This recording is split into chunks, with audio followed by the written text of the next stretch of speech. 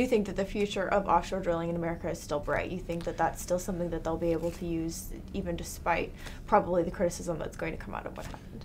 Well, there'll be criticism. There's no question when something as disastrous as this happens, and as we're speaking, they still haven't stopped the leak, and it's very frustrating, and a lot of people are going to have problems as far as those who are shrimpers and others that are watermen and people who make their living off the water there in the Gulf. There will be some who are always against offshore drilling anyway, and they'll use this as an excuse to try to stop it. I think the better approach would be, let's figure out if maybe Norway has the best acoustic sensors on these blowout preventers. If that's the best technology, let's be using the best to make sure that our environment is protected while also providing jobs and American energy for America's economy.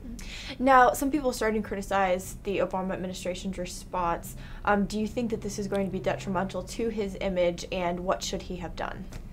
Well, I think they should have put all hands on deck. And I'd like to, obviously the Coast Guard, to some extent the military, our Navy could be involved.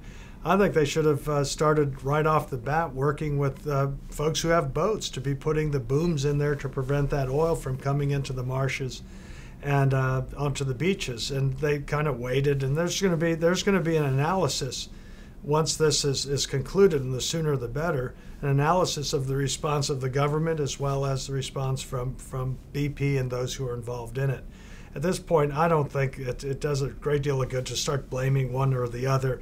What I think Americans want to see is action to prevent this spill from expanding and harming more of the environment and harming people and their livelihoods. And once that's done, whenever this gets done, then we're going to look at what was the responses and what could have been done better. And I guarantee you there's going to be a lot of lessons learned from this as far as the government's concerned, as well as from the private sector. And I know Governor Jindal's downright frustrated with the slow response and the slow reactions from the federal government in this, but he's doing everything he can in Louisiana to protect the environment and the people in Louisiana.